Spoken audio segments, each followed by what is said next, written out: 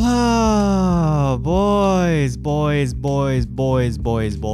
We are finally here. Say hello to Summer Kyaru. Hi, welcome back to another Princess Connect video. My name is Lace, and today we are going to be talking about probably the most anticipated banner of them all, as well as some of the other patch notes for the upcoming month. However, there are some really interesting things that Crunchyroll has actually done, and I would like to talk through them. And so I'm not going to actually have a chance to go through Summer Kyaru in this video. And to be honest, I think that Summer Kyaru deserves to have her own video since she has a utility in both CB and Arena. Okay, and so with that being said, let's jump into the video and let's have a look at our wet cat over here. Look at her, she's so cute. And so here we have it. We've got Summer Kyaru. She will be coming on July 9th from 11 p.m. UTC time. And so this banner is actually going to run until August 1st. And what I want to say is that this is probably the most interesting thing in today's announcement. However, let's get to that at the end and let's just go through the rest of the content in this. And so guys, we have 28 friggin' days to actually get her. I believe her original banners on JP or CN or whatever were 18 days, I think. And so that kind of puts us a little bit behind on the banner schedule. It's up to you as to how you want to interpret that, but to be honest, it's okay. It's gonna make a few things really interesting to say the least. So you guys already know it. She's gonna be rate up and she is just going to leave after this banner ends. For anyone out there that's kind of new to the channel or new to the game, if you are considering starting the game, I definitely would consider a Summer Kyaru and Makoto reroll, especially because Jun is about to get her event, and not only that, get her farmable shards. I think the era of rerolling for Jun, especially now, is kind of over. You should definitely be looking at Summer Kyaru and a Makoto combo. Alright, with that being said, let's come back to Summer Kyaru another day, but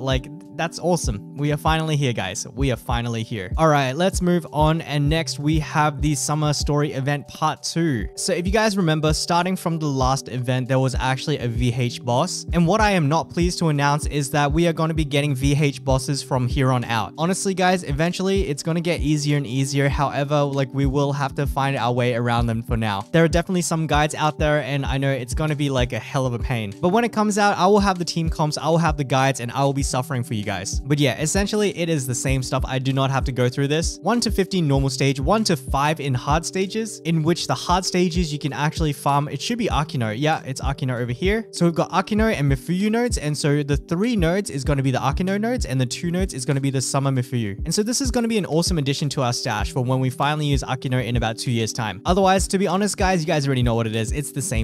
I don't want to spend too much time on this, so if you guys are new, again, go check out my previous event video, and so you guys can have a sneak peek as to what to expect for an event. All right, moving on, we have Summer Mifuyu next, and this is quite, I don't want to say exciting. It's not really lackluster either, but it's okay. It's cool. We get another waifu. Similar to how Summer Kokoro was free in the last event, we are getting Summer Mifuyu in this one. And so she is going to be our welfare unit, and as you guys already experienced in the last event, we should be able to get her up to 3 stars. And so honestly, that's pretty nice because she's pretty cool. So today at the end of this video, I'm going to do an evaluation on Summer Mifuyu. There definitely are some utilities, but it's best that you actually know what she does first. And to earn Summer Mifuyu, it's going to be exactly the same. You just need to defeat the boss 5 times at any difficulty level. And again, you should be able to get her at 3 stars. But with that being said, let's move on. The last thing I want to talk about here, which is equally as important as the Summer Kyaru dates, is this one over here. You can see that this event is going to last until the 28th of July. And so you see here, 28th of July, and up here we've got the 1st of August. It's all going to make sense, guys. And I think a lot of you already know what's about to happen, but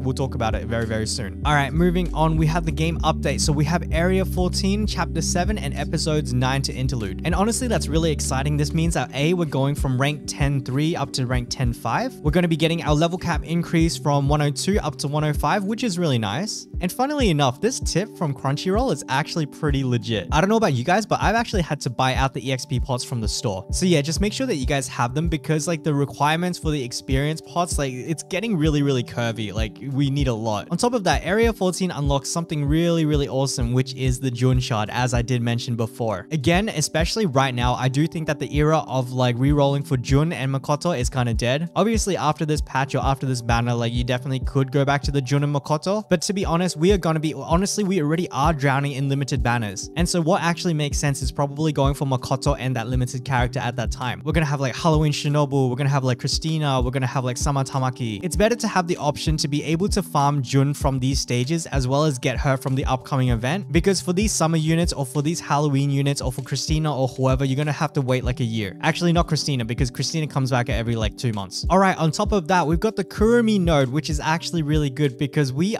inching ever so close to getting the unique equipment. And if you guys didn't know, Kurumi is actually part of the first batch, I believe, of the units that get the unique equipment. And so when she does, she is going to become a powerhouse in arena. All right, moving on from that, the next thing is that we have a battle shop update where we're getting Ayane memory shards. Honestly, this is pretty freaking cool because you guys already know Ayane does the bonk. She helps you like kind of skip some boss mechanics in CB. And so if you're able to actually get her shards from this, it means that you can farm her up to like 5 stars and it'll probably give you like a significant amount of damage. It's not going to like really blow your mind, but it's going to be pretty noticeable. So honestly, this is a great change. I think it's right on time because the Rin one for the dungeon update, it was kind of late. But yeah, this is a great addition. Like her bonk is like pretty freaking sick. And so all of these updates, it looks like it's coming out on the 9th of July. And so that's very soon. Actually, I think everything is kind of coming out on 9th of July, right? So we've got the Summer Kyaru banner, we've got this event, though I do think the event is going to be coming out like 12 hours after, which is admittedly a little bit weird, but just like keep that in mind. All right, so I think we've actually reached the end of this entire post, and let's have a look at if we missed anything. In summary, we've got the Summer Kyaru coming up, and you guys already know if you don't get her now, you're going to have to wait a year to get her. We've then got a story event, part 2 to Summer. We've got Tamaki and Mifuyu going to have fun on a 0 rupee. Wait, that kind of sounds like they're being poor. I mean, I guess that's like super relatable, but I'm excited to see what this is going to be like. We are going to be getting Summer Mifuyu for free, and hopefully you should be able to farm her up to 3 stars. And we are going to have the July content update drop where we are going to get Jun farmable shards as well as Kurumi and Shinobu. Level cap increase 102 to 105. That's pretty standard. And honestly, that's pretty big considering we're going to have to fight that freaking VH boss again. We're going from character equipment cap of,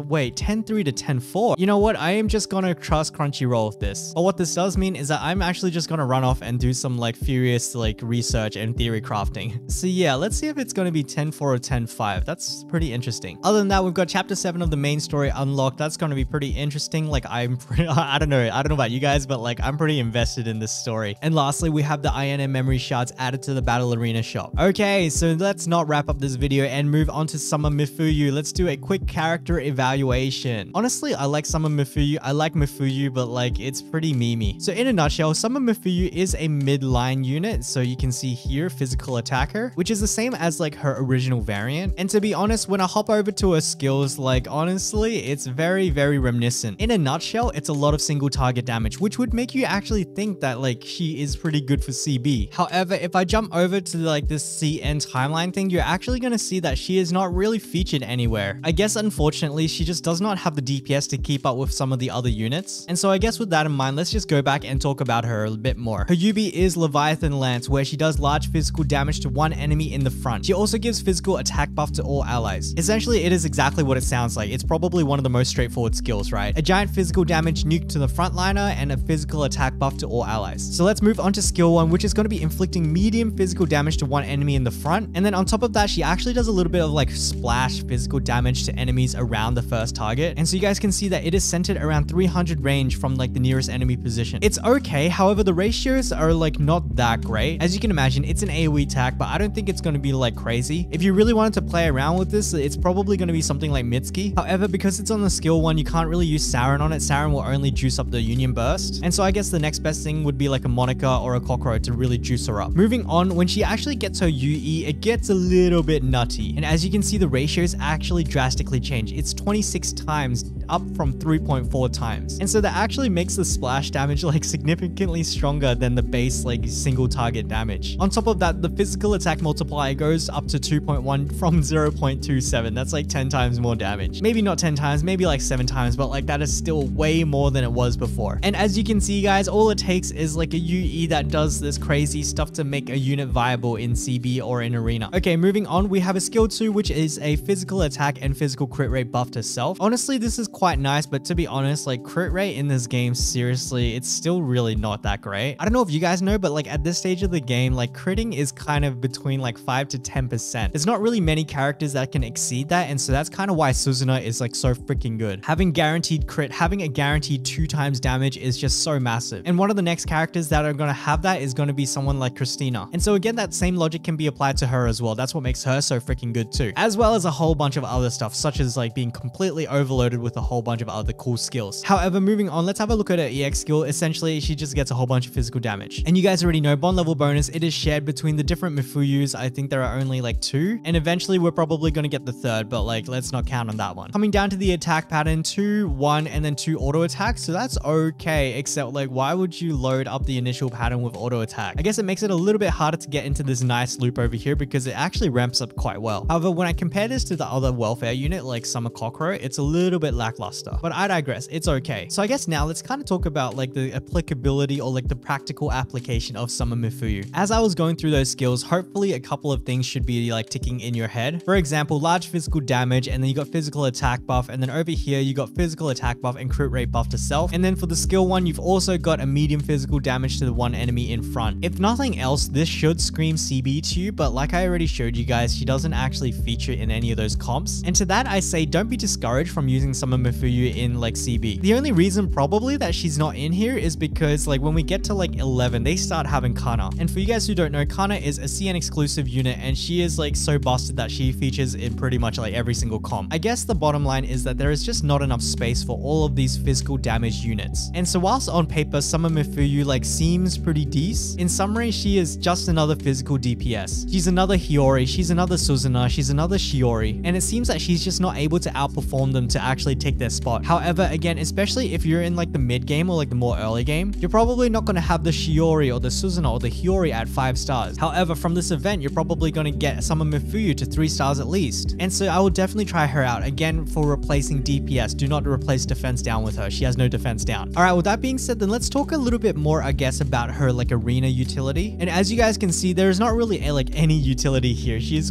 pretty much full damage. And as you guys can see, as I scroll through these skills, there's not too much utility, if like anything at all. And I've told you guys time and time again, like utility is king in arena. Unless you guys have like predefined team comps or like team comps that have synergies with each other. For example, Ninon and Mitsuki, or like Lima and other AoE characters. I don't think Summer Mifuyu is like bringing enough to the table for her to actually like, you know, be really relevant to the meta. I do believe that there are some niche cases if I look on PCRD fans, but like for the most part, she will be largely irrelevant. Again, however, I am talking probably like from the highest level of play. And so if you are again in the mid game and you are like lacking physical damage, like she is definitely one of the people that you can put in. I guess for her, it's quite nice because she's kind of like Mimi where she stands in the mid line, and so it kind of makes her safe. However, obviously this is not ideal, especially in this meta where we have like a whole bunch of Lima and Ilya, or like Lima and Ninon, or Lima, Summer Pecorin. Mid line honestly is quite susceptible, and honestly like even the first part of the back line is quite vulnerable as well. And so whilst we're here, you can see that with her UE, she gets bumped up to an 8. And so why exactly is that? And that's because of like those really crazy ratios that you saw before. So again, it goes from being a small physical AoE damage up to a large physical AoE damage. And so all this is like a massive nuke. However, before UE, again, I don't think it's anything worth writing home about. This AoE damage is really pitiful. And so I guess with that being said, there's not really much left to be said about Summer Mifuyu. Everyone's gonna get her. Everyone should get her to at least 3 stars in case we find some like really cool tech, especially because we're not going to be getting Kana and Summer Tamaki. Yeah, you heard me right, Summer Tamaki. And so that is probably going to be the most interesting thing about this video. What I've been alluding to this whole video is the end dates, right? So you see August 1st here for Summer Kyaru, and then you come down here and then you have a look at this and you've got the event dropping until the 7th of the 28th. What this means is that Summer Kyaru's banner is actually going to last 3 days longer than this event itself. And as we know, typically speaking, clan battle is actually going to start right after this. For the last couple of months, CB has started maybe like 1 or 2 days after. However, in this case, we're actually going to get the Summer Tamaki banner either like halfway through CB or at the end of CB. And so that's really interesting because what that means is that a whole bunch of these comps that we discussed in the last video, like it's just not going to work. You can see all of these Summer Tamaki comps over here, and honestly, that's okay because it doesn't really affect the other comps. I can still see like kind of your 3 attack allocations. Like you've got this one here, which is featuring your Summer Kokoro and your Suzuna. And then you could possibly use like your Jun comp, like with the Saren, or you could be using like your T1, which is this guy over here. And so with this comp over here, or this comp up here, which is your team 1. And then if I come down, your team 2 would be looking something like